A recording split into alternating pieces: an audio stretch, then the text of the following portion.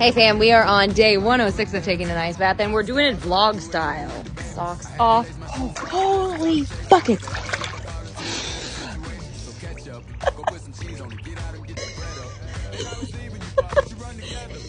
It's just something my mom does. Just so you guys know, my husband picked up this freezer at this local appliance spot that sells used appliances.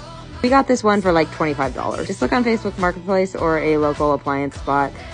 You could probably find it pretty cheap. Lots of people start their ice baths at 55 degrees. You definitely don't need to start extreme. And also, if you know somewhere that has good Botox, let me know. Just kidding. I love my wrinkles. We did it!